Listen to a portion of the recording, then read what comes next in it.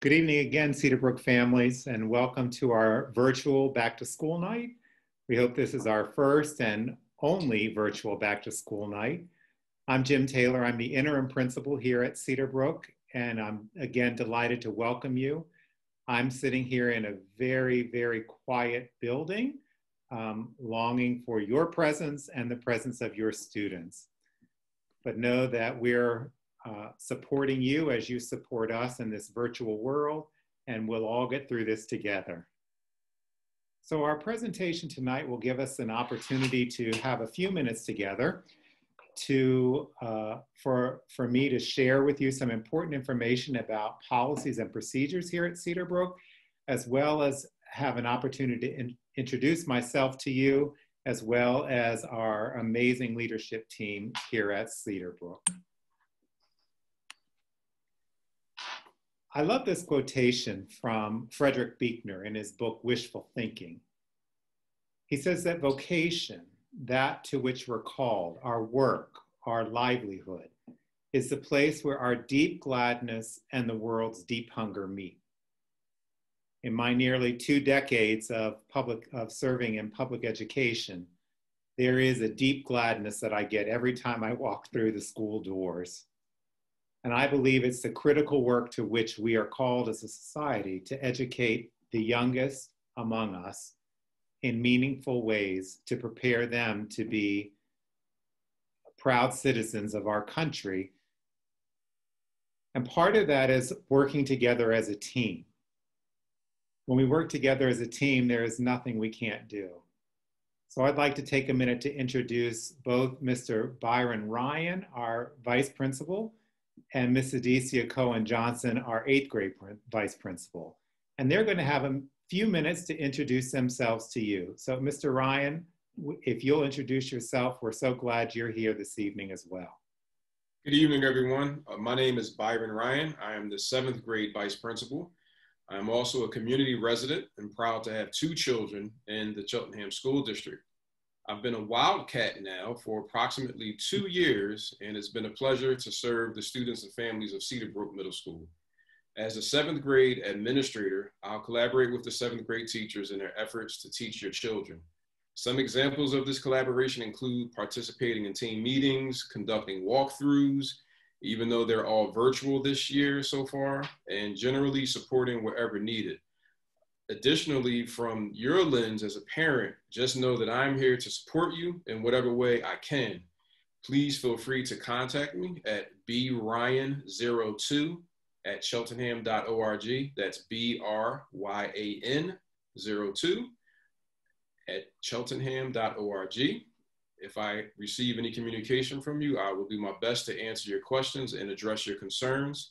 Thank you for partnering with us as we endeavor to provide you the best learning experience for your child. And we hope that you have a wonderful evening viewing all of the great work that our teachers have put together for you this evening.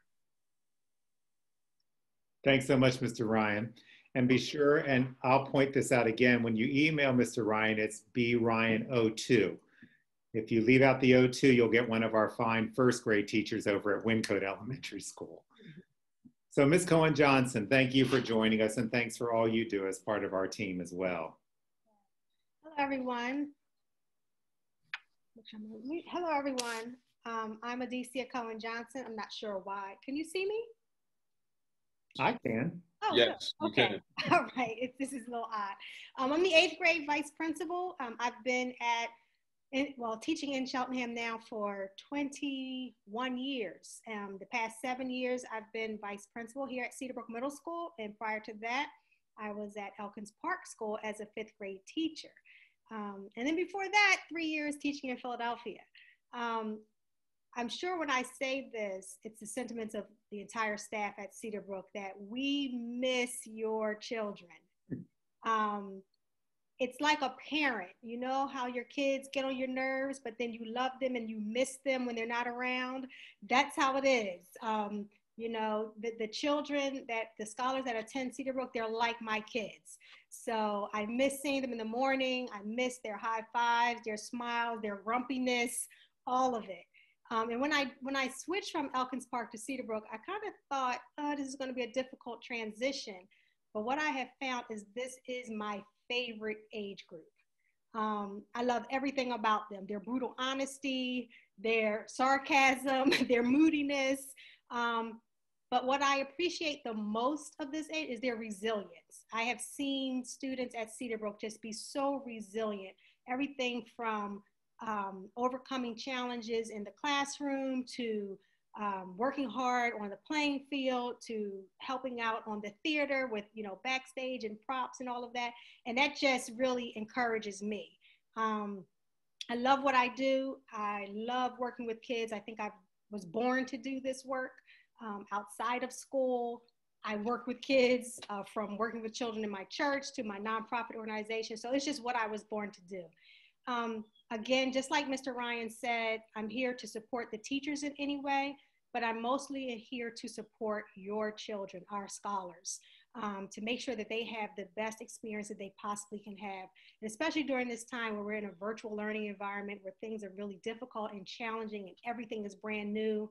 I try my best to get into classes as much as possible virtually, just so I can see how things are going, check in on the students, and type in the chat when they're participating, giving them encouraging words like, that was a great comment, good to see your face, just to let them know that we're here, even though it's in a totally different setting. So again, thank you so much for coming this evening and making yourselves available. Know that I am available for anything that you need. I can be reached via email at acohenjohnson@cheltenham.org. That's ACOHEN Johnson, no hyphen, at cheltenham.org, and I will be sure to get right back to you. Again, we know this is challenging for everyone, parents who are working from home and trying to help their children stay on task. But again, we're here to help you in any way possible. Great, thanks, Ms. Cohen-Johnson and Mr. Ryan. So part of the transition from the elementary division to our secondary division has been the privilege to join this team. And you can see in part why I'm happy to be here. Both Ms. Cohen-Johnson and Mr. Ryan have been so incredibly supportive. They've answered text after text. They've answered email after email as I attempt to learn this new way of being in school. And I am so grateful for the passion that they bring to this work. And I look forward to our continued friendship and working relationship. It's a joy to have them in the building 2 days a week. So we know that we're not alone. So thank you all. So I want you to know that I am a little bit more than an email address, and there really is a face to the name you get every week in your email box. So I often wonder with Buechner's quote about how did I get here? How did I end up at Cedarbrook? And it started back in 1984. I was born and raised in Alexandria, Virginia, and graduated from T.C. Williams Senior High School. You might remember T.C. Williams a little bit better from the Hollywood blockbuster film, Remember the Titans. So that was my high school, and a little fun fact is that Coach Boone and Coach Yost were still coaching there when I was a student there.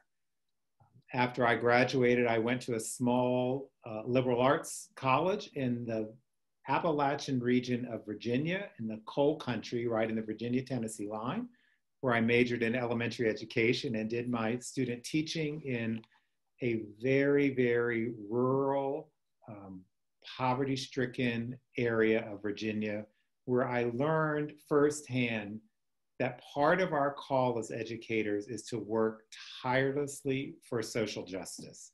And that call has followed me throughout my career. After I left Emory and Henry, I went back to Fairfax County, Virginia, where I taught in Fairfax County Public Schools before I pursued in 1994 a ordination into the priesthood in the Episcopal Church at Virginia Theological Seminary. I graduated from there in 1994, and that is actually what brought me to Philadelphia, where I served as the assistant at historic Christ Church down at 2nd and Market, which is part of Independence National Park. After serving at Christ Church, I took a parish in the Mount Airy neighborhood here in Philadelphia, which is where I began to feel a call and a desire and a yearning to go back to public education. So what do? I went back to school. I went back to LaSalle University.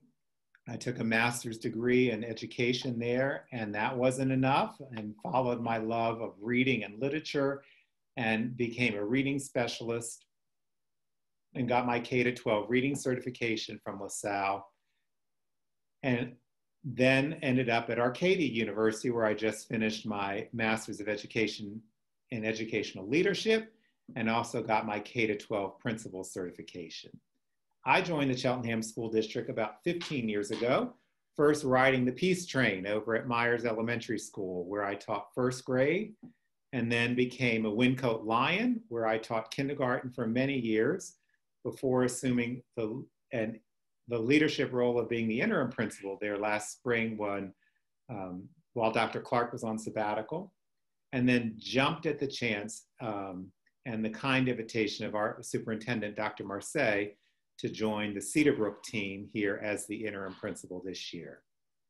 I'm hoping that my time as interim principal is not always marked by COVID, and that someday I'll get a chance and an opportunity to have to work in a building with actual students and teachers in a non-virtual setting. But we're making the most of it right now. Part of what I want to share with you tonight is my firm belief about education. And after spending all those years in both undergraduate and graduate institutions, I have had plenty of time to think about it. So the classroom, to me, is a community of learners where students, parents, and teachers come together to celebrate success. And let me be intentional about that comment. Students, parents, and teachers. We are all in this together. It's not about what your scholars do apart from the teachers, apart from the parents. It's what we all do together. And I think we work together best when we communicate with one another in honest and straightforward ways. It's fine to disagree with each other, which we probably will do from time to time, but we can be disagreeable in a kind way. Teachers and parents guide our students to make good choices. If you think back to your middle school experience, and I think back on mine and sort of take a deep breath and shudder every now and then, because not all the choices I made in middle school were good choices. So we're guiding our students to make good choices. And I'm grateful for my parents and teachers and mentors along the way who guided me into making different choices. But those choices always stem from having high expectations.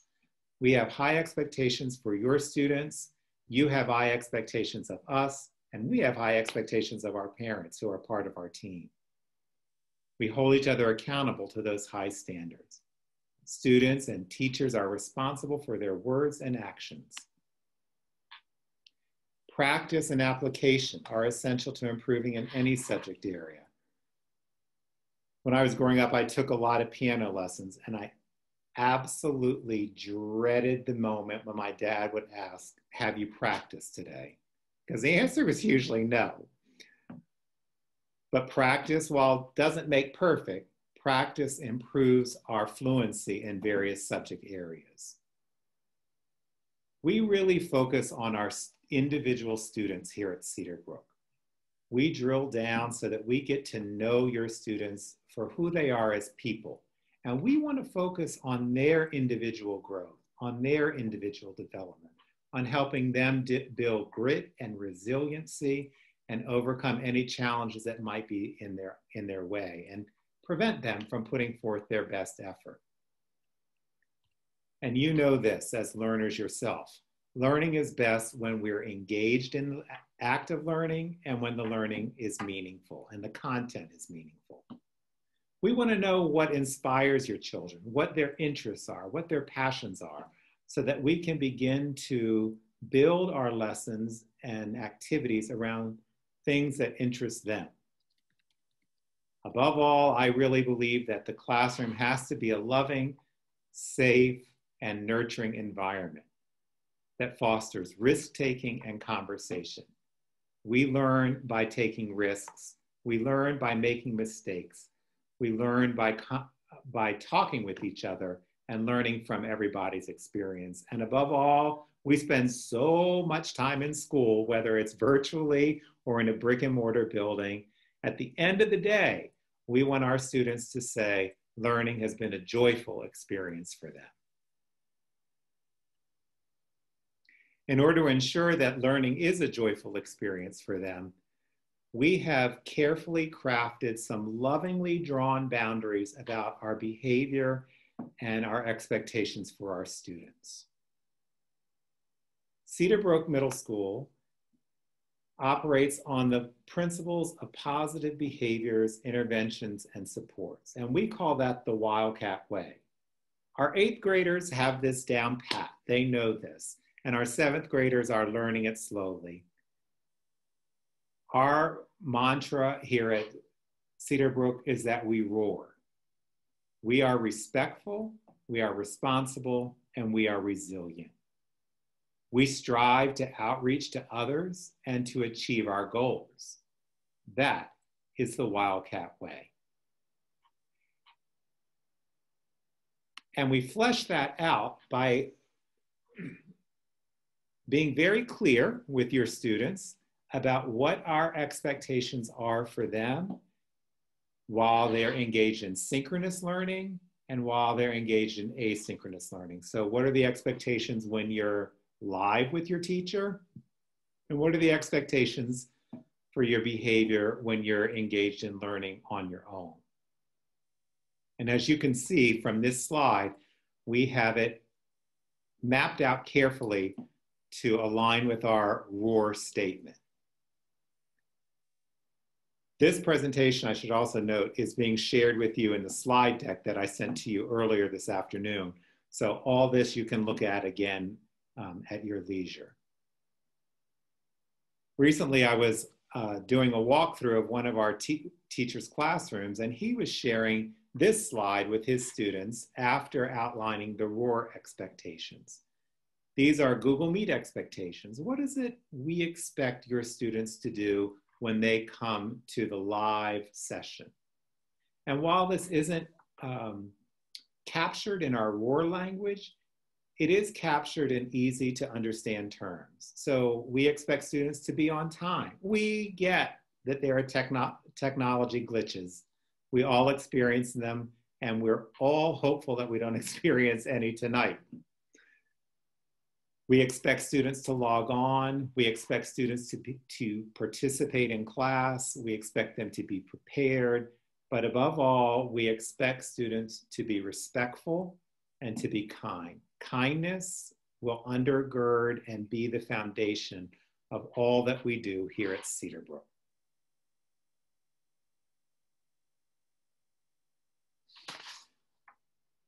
Of course, we also expect your students to come to school, even in the virtual setting. So the Pennsylvania Department of Education has put out some guidelines for us to help us determine what constitutes a student being in attendance or being absent for the day. And again, this is in the slide deck. If you know that your child is going to be absent for the day, we encourage you to reach out through email to cbkattendance@cheltenham.org. And that goes right to our attendance secretary, and she will mark your student absent. If there's evidence that your child has logged on or been in conversation with their teacher or attended office hours, and your child has submitted their work on time for that day, your child will be marked present. If there's no evidence that your child has logged on or engaged with their teacher for whatever reason, but there's also evidence that your child has submitted work by 11:59 that evening, they will be marked present. And then you can see the criteria for when your child will be marked absent. We're all getting used to this new way of doing attendance. If you find there are discrepancies with your understanding of attendance or you're getting word that your child was absent, please feel free to reach out to us and we'll look into it, because we certainly want to give your child credit for being at school. And again, communication. You've clearly figured out by now that I want to hear from you, because you're certainly going to hear from me. You're going to hear from your child's teachers. You're going to hear from our leadership team regularly. The most effective way for you to communicate with us is through email. And in Cheltenham, our emails are all the same, our first initial followed by our last name @cheltenham.org. Always feel free to reach out to me or to my secretary, Suzanne Wisman, and she will relay your message to me. If you have concerns related specifically to our 7th grade students, feel free to reach out to Mr. Ryan or Ms. Schuler, the 7th grade counselor. And again, our 8th grade vice principal, Miss Adicia Cohen-Johnson, and our 8th grade counselor, Mr. Blackman, will be happy to hear from you. We do ask that you allow 24 hours for a response. We are inundated some days with emails. I remember saying to Dr. Marseille shortly after I came to Cedarbrook and I had over 100 emails in one day, I said to him, I don't even know 100 people. He said, you do now. So please be patient. We will get back to you. And again, there's the Cedarbrook attendance email, and that will go right directly to our attendance clerk.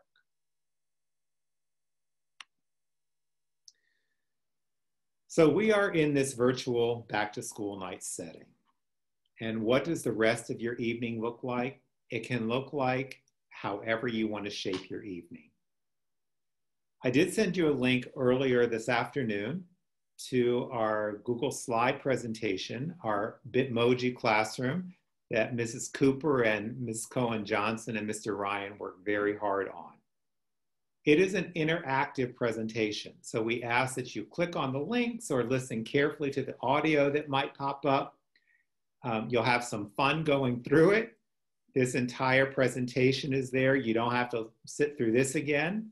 It's there for your reference. But you'll hear a lot more detail about our counseling services. You'll hear more about our grading policy.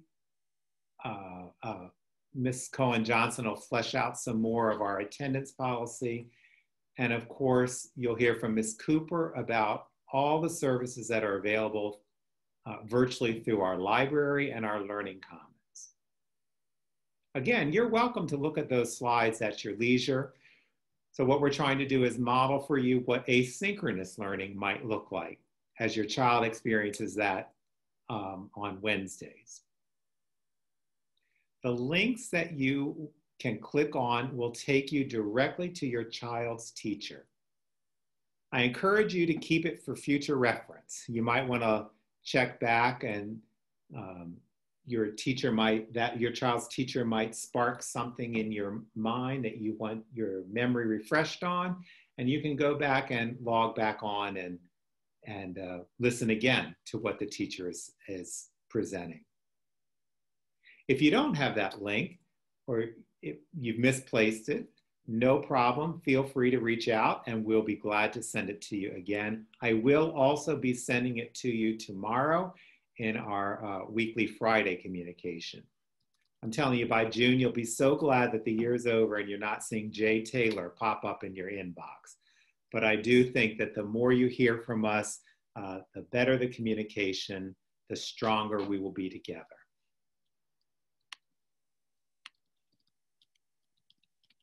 So I do want to say that two of the most beautiful words in the English language are thank you.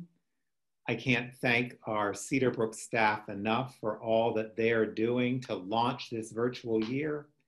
I can't thank your students for all that they are giving to this endeavor.